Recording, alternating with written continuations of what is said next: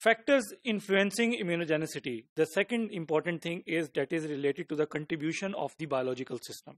That whenever the immunogen is going to enter inside the host or the body, तो body का जो अपना system है, जो biological system है, वो how it can respond. Okay, so that is very important factors. अगर तो वो effectively respond करेगा, that means that the immunogenicity जो है उसकी अगर ज़्यादा है, it will increase the immunogenicity. Otherwise, it would have a less immunogenicity. What are different factors? The first important factor regarding this is the genetic factors. Means genetic factors mean that certain immunogens are very specific in certain species of the organisms.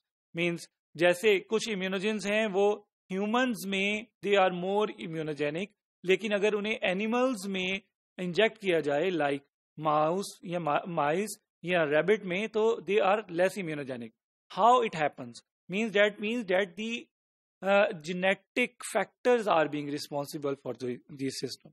Like that's why we are called as the responders versus non-responders. Means अगर एक immunogen अगर एक body में या एक host में introduce किया जा रहा है और अगर it is going to activate the immune response, it would be called as responders. While if it is not being producing any immune response, it would be called as non-responders. Means अगर कुछ antigens या इम्यूनोजेंस humans में enter हो जाए तो वो immune response produce कर दें, तो those humans would be called as the responders against those इम्यूनोजेंस. लेकिन अगर वही सेम इम्यूनोजन हम माइस में इंट्रोड्यूस करें और माइस कोई इम्यून रिस्पॉन्स प्रोड्यूस ना करें, तो those would be called as non responders.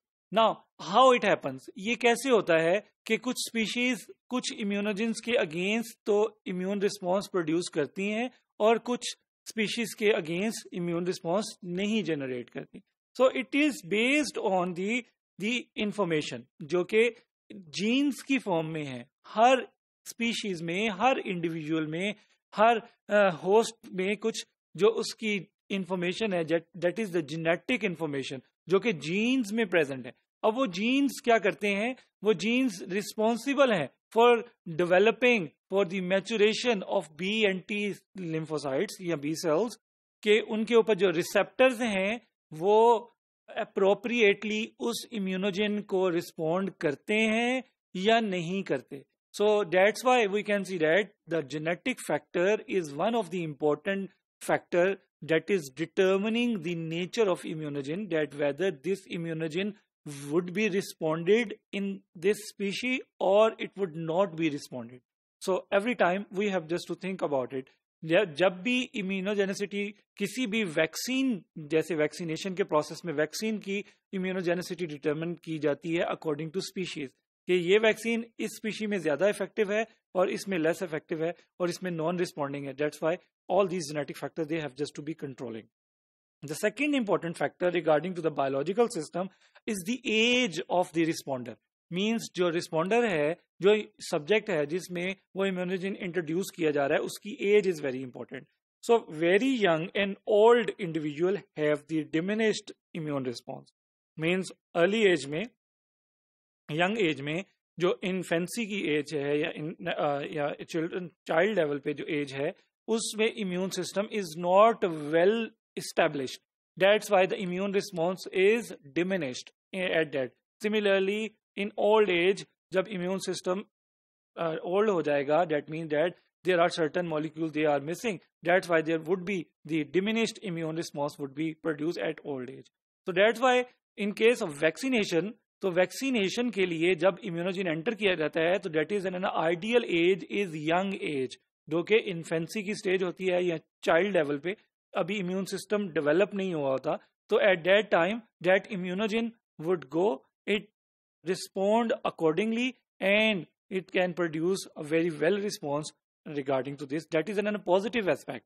लेकिन अगर तो वो इन्फेक्शियस एजेंट है वो इम्यूनोजन, और उस केस में अगर इन्फेक्शियस एजेंट बॉडी में एंटर हो रहा है एट अर्ली एज, इन्फेंसी या ओल्ड एज में, तो वो इजीली प्रोपिगेट करेगा, इजीली ग्रो करेगा और जल्दी इन्फेक्शन कॉज कर देगा. जैसे कि छोटे बच्चे जो इन्फेंट्स हैं या नौज़ायदा बच्चे हैं उनमें इन्फेक्शंस कैरी करने की एबिलिटी ज़्यादा होती है as compare to adults.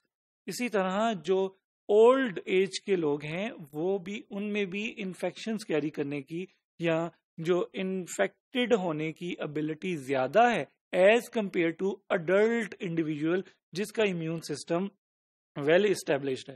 So you can see that the early age and the old age, in that condition the person is considered as immunocompromised. That's why we can say that the immune system can be diminished in this case.